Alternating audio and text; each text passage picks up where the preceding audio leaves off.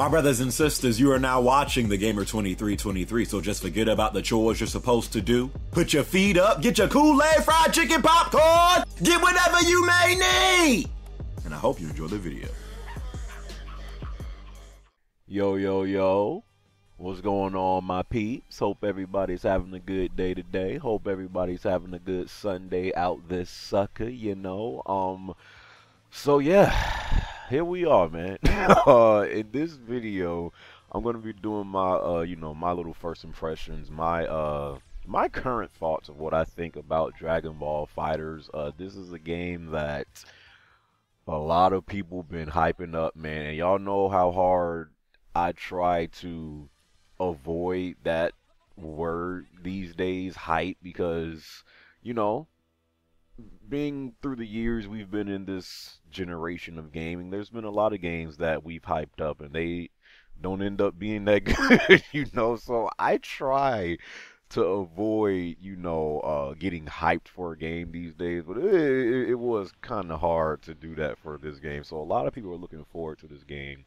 A lot of people want to play this game. That junk is obvious because as soon as this beta truly became an open beta for everyone to play, sucker, ain't nobody playing no more. Like, I was able to find games and play with a relative ease, but now that it's truly open for everyone on PS4 and Xbox One, sucker, I tried to sign on not too long ago. Guess what?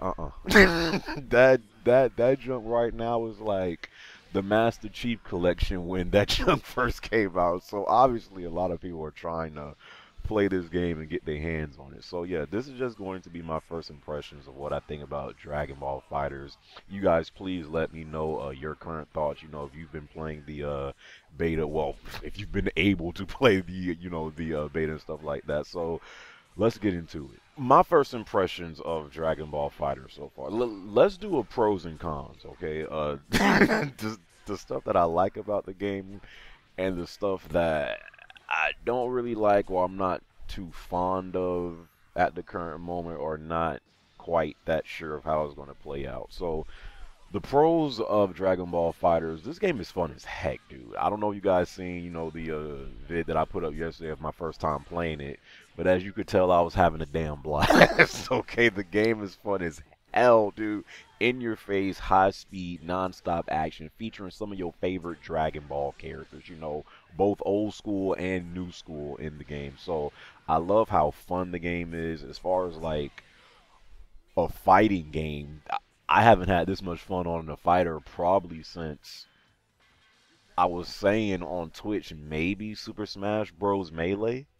And that's a good, that is a good class to be in. So as far as fun factor, this game is like second to none. So I love how fun the game is, and the nice mesh up of old school characters and new school characters in the series. So that's good.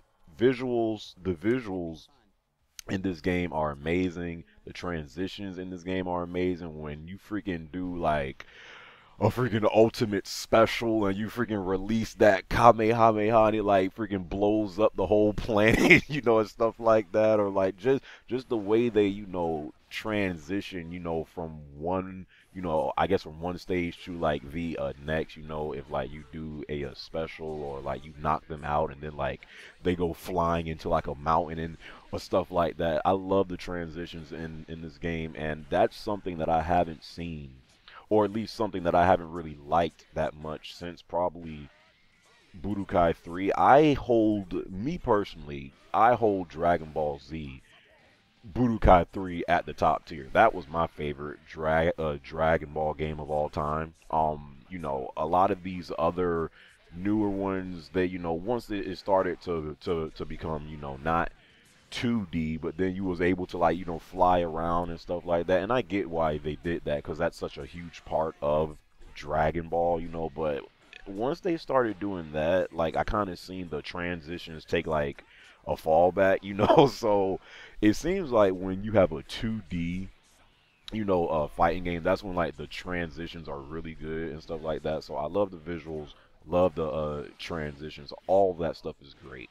Another thing I like about this game is the game is easy to pick up, man. Like, honestly, and this is also going into my cons, but the game is easy to pick up, you know, and once you know, go into, because they do have the tutorial in this beta. Once you're able to get in, hopefully you can at least play that. You know, luckily I've already played the tutorial and my fair share of games, but you know, once you go to the tutorial, you know, they'll show you all the ins and outs of this game and how you do what and stuff like that. And the game is pretty easy to pick up, man. Like, you should have no problem at all picking up this game, okay? The voiceovers. Now, this is especially in anime. This is always like, I've always just seen a split crowd with this when it comes to voiceovers, especially in the dweeb world. It's okay. I think the English voiceovers in this game are amazing. From Frieza to Vegeta, Cell, Nappa, I mean, Beerus. Like, I actually love the English voiceovers, and they haven't always been good. And, you know, again, some people, I've seen some people completely like just crap on the English voiceovers, and they refuse to play this game if they're speaking English, you know. And I've seen that so much, but you know, me growing up on just, you know, Dragon Ball Z with English voiceovers, you know, I guess I'm not as critical on, you know, what I'm trying to hear or like how they sound or stuff like that. To me, voiceovers for the English, you know, actors don't sound bad at all. Cell actually sounds really good. Frieza sounds good. Nappa sound, you know, all those people that I just said. I was actually surprised by the voiceovers. I mean, this was a pro, but as of now, I don't know if I should scratch this junk off. The last one I had that I liked about the game is I was surprised by the netcode. You know, as you're playing the game, you know, that was one of my biggest fears of this game when it comes out. And after, you know, this truly became an open beta, you know, today, and now everyone's able on PS4 to play it and Xbox One is to play it. That might go on my I don't know, because you really don't know until the game comes out. But you're starting to see it now, like when there's a heavy influx of traffic of suckers trying to play your game. How is the netcode going to like how are the servers and the netcode going to hold up? So that was on my pros, because as when I was playing the game, shout out to John Marston, one of my favorite Twitch viewers in the whole wide world. He got me early access to this game. When I was playing it, and when I was finding games, the netcode wasn't bad, man. Now, some games were laggy, of course. You would run into those games that you felt like you was playing on like the Nintendo Switch, or you felt like you was playing Scalebound, Crackdown 3, stuff like that. You know, you did run into those games, but it wasn't like, you know, it was like a rare occurrence. Stuff I'm not too sure about the game, you know, stuff I'm not too, you know, quite that fond of, or you know, I just have to see how they play out. The cons for this game is the game is easy, like really easy. Like, remember, one of my pros was the game is easy to pick up. Oh yeah, yeah, it is. This game is easy to pick up. A little too easy for my liking. Now, I don't know how to feel about this, because, you know, I mean, almost in a way, Super Smash Brothers is a easy game to pick up. Like, you can do, like, they have like, you know, one button combos in that game too and stuff like that, but it's the little nuances about Smash Brothers that separates the good people from the bad. So I'm hoping it's going to play out the same way in this game. But one thing I do not like about this game is how easy it really is, man. Like, I didn't expect that. And shockingly, for the people that was in the closed beta and were playing this game, you know, for a while, who had like early access, I didn't hear that from nobody. At least like not to the extent that I'm talking about. Like when I'm talking about this game is easy, sucker, you can get your like 1-year-old cousin. I bet money he could pull off a 20 hit combo. Bet money, bro. I bet money he can pull it off. Like you can literally do one, but you can mash square and get off like a 7 to 10 hit combo. You could mash triangle and get off a nice combo, and then at the end you might do a big bang attack or a kamehameha. Like there are literally buttons that you can just press over and over again. Just mash square, mash triangle, and you doing straight combos, fam. So I don't really know how to feel about that because I don't know. I just feel like when I play fighters, I like to feel like when I'm doing combos, like, oh yeah, I'm a beast. Like I don't know if y'all know, I don't know if y'all understand what I'm trying to say. Like when I'm doing combos and I'm going in, I like to feel like, oh yeah, all that time is paying off. We doing straight combos on that ass, you know. But in this one, it's like, hey, I'm doing combos. That's nice. Because everybody is doing like you can it's literally this game is way more of a button masher than I thought it would be. I don't really, and again, like I think we have to wait until the game actually comes out because training mode is not in this beta. The combo challenge is not in this beta. I don't know how much more of the game is going to open up once the game actually finally comes out. So I don't know if we're just seeing like a little bit, you know, of what this game has to offer because even the move lists for all these characters, very basic. Like I'm talking about maybe the hardest thing you might have to do is like, not even that to be honest with you, like literally every move in this game is maybe 2 buttons required. Like it's very easy, dude. So I'm not really sure how I feel about that. I do not like the auto combos in this game. You literally just press square, press triangle, and you're just like pulling off. You can literally press R1 in this game. And I think you do, I think that's the Dragon Rush, I think they call it. And that's like a 30 hit combo. And that's just by pressing one button. And I'm just like, really? You know, so not. Again, it's a good thing that this game is easy to pick up, but at the same time, and this is not just for fighters, I like all my games to have somewhat of a learning curve to it, and I just don't know how big this curve is going to be when this game comes out on the 26th. So, last but not least, and I didn't even know this junk was in the game, like at all. Like I didn't even hear a peep about this junk, so it kind of caught me off guard and by surprise. They have this built-in Dragon Ball system,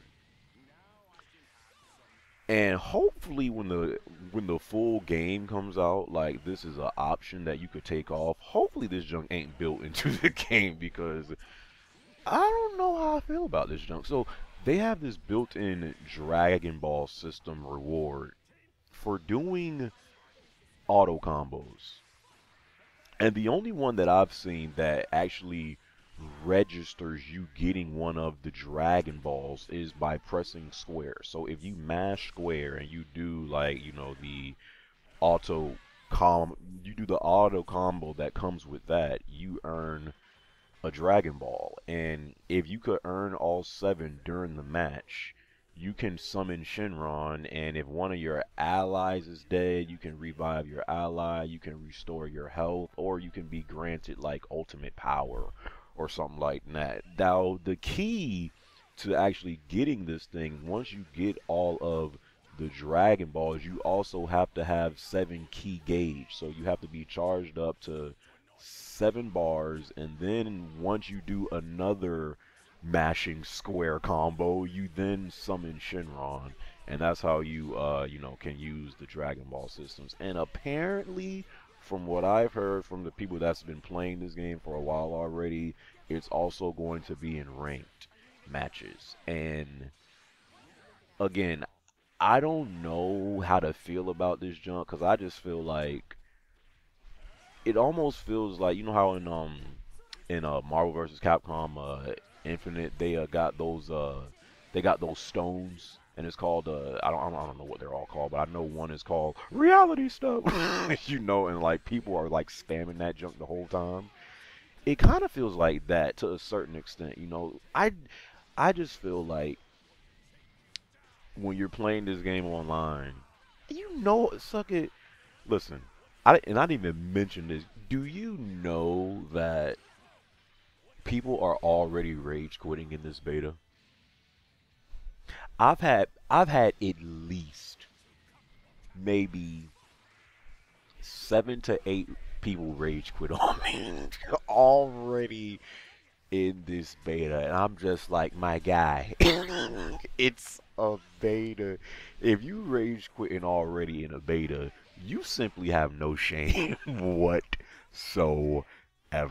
So if they doing that, could you just imagine what they gonna do with a Dragon Ball system? Yeah, I'm not too sure how I feel about that as of right now, you know, because I just feel like if that's the case, it's going to be like almost a race to who can get the Dragon Balls. But I mean, I think it would be harder. I think it would be more hard to do than it seems like in game because you have to get 7 key gauge. So really the only way to get 7 key is unless you're either doing straight combos or I think you get key as well if do you get key when you're getting damaged by the opponent?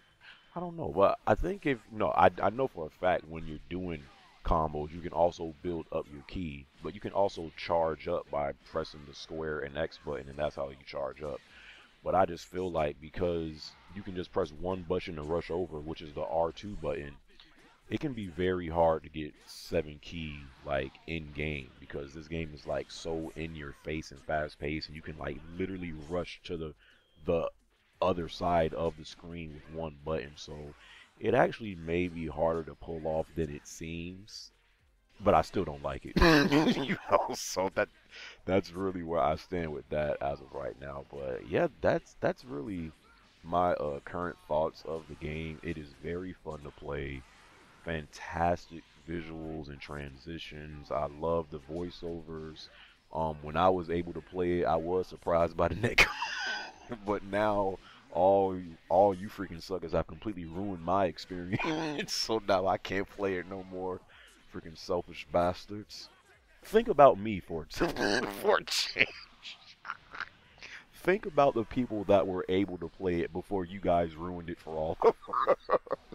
You know, but it's the things like what else are like the little small things and knowing how to like juggle your combos. So like playing you know, say if you know you're playing as a Cell and then like you're doing your combo and then you like throw them in other air and you're still doing combos, knowing how to juggle that into a assist of someone else coming out and then going straight into their combo. I think it's like the little stuff like that, knowing how to like juggle combos and knowing when to use your assists and stuff like that, knowing when to teleport. And I think it's going to be like the small little nuances, almost like Smash Brothers, because Smash Brothers is also a very easy it's an easy game to pick up and like learn the controls. At least I feel like. But if you're going against a professional Smash player and you're just playing against some average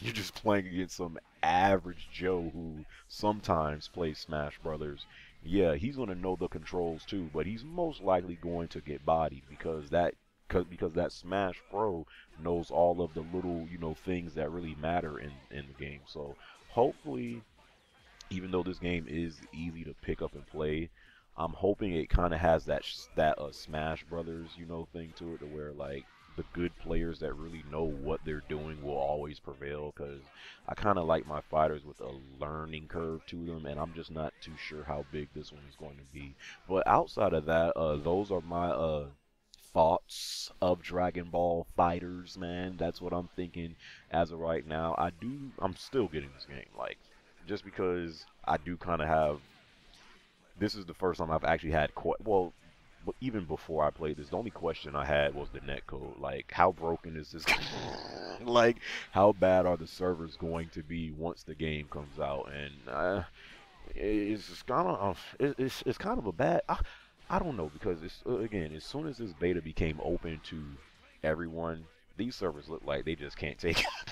So hopefully all this junk is solved when it comes out, because I don't need no more MCC experiences, bro. That junk has haunted me for 3 years now. Well, damn near going on 4 years, because that junk came out in what, 2014? But we still at the start of this year. But yeah, those are my thoughts right now of Dragon Ball FighterZ, man. Still a very fun game to play. Still buying this junk day one. Still hyped to play this. I ain't gonna use that word, but still excited to play this game and stuff like that. But I'm gonna be open-minded, you know, just to the stuff I'm seeing right now. But yeah, not everything. I mean, very rarely is a game perfect, so there's always going to be like little things or little questions you have about the game, things you're not too sure of. So that's the case with this. So those are my first impressions of Dragon Ball FighterZ. Have you guys played this junk yet? I know a lot of people who've been watching people play this game, and you know, they're trying to reserve judgment, because a lot of people don't see this game lasting like past what, 2 or 3 months. Like, I know a lot of people think that this game is going to, like, once the hype dies down, people are just going to move on. And I am hoping that that does not happen for this game.